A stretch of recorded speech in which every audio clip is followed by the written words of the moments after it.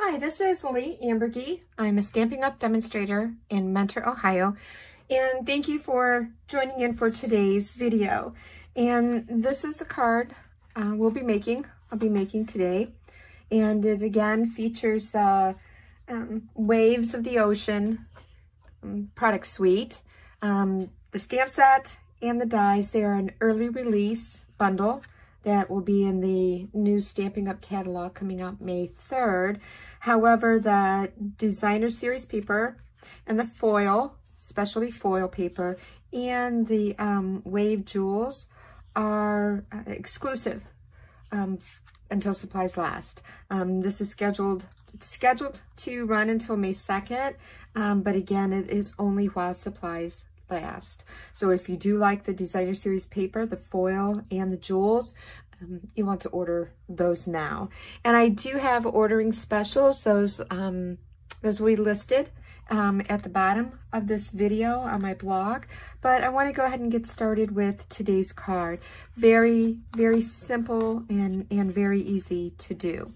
So we're starting off with a 5.5 by 11.5 piece of basic white cardstock, and I'm just going to fold that in half and burnish that score line to get a nice crease. So that is our card base.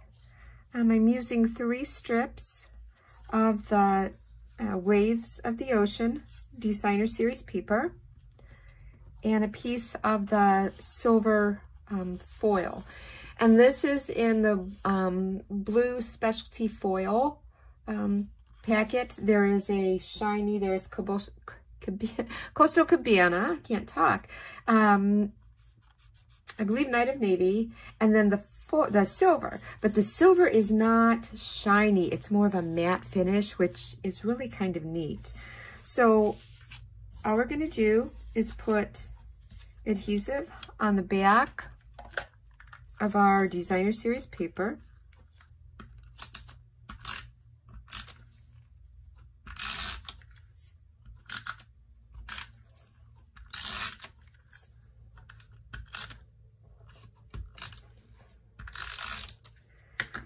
And then we're going to center that onto our piece of foil. So I am just going to, in a sense, lay these down. I'm really not pressing them into place. I just want to make sure that I like how they are spaced. And I do like that. I can't believe that turned out as well as it did. Usually it doesn't. I'm going to use some Tombow liquid adhesive on the back of my foil paper, just so that I can get, just if I need it, some wiggle room with this.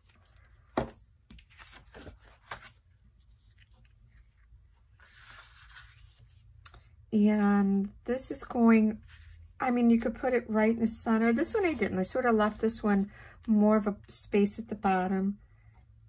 And I still think I like it that way. So I'm going to do this the same way.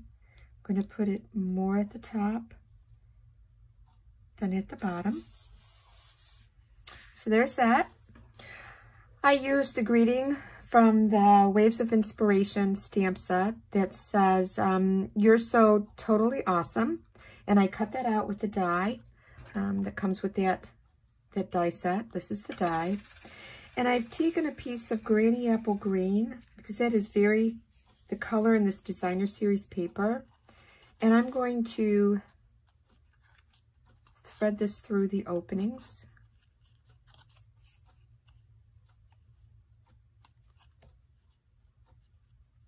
Looks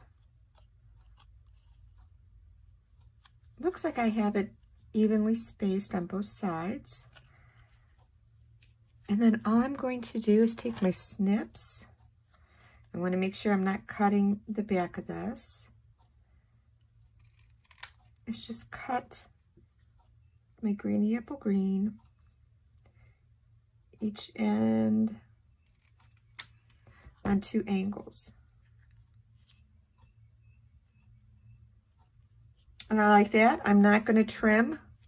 I'm not going to trim any more of that.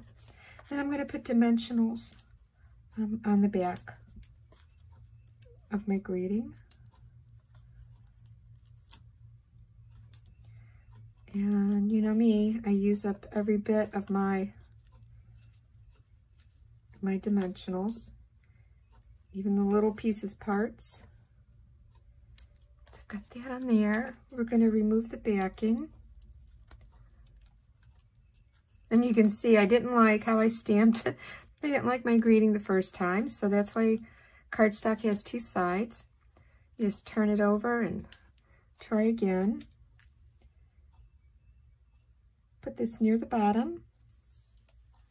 And then I'm going to take the Waves jewels and I'm going to add those to my card.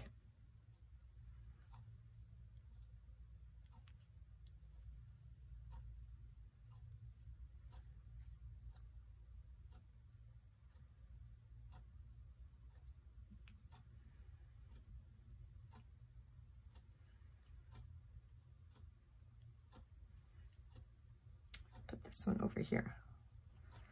That's it. How easy peasy can that be? So that is the card today.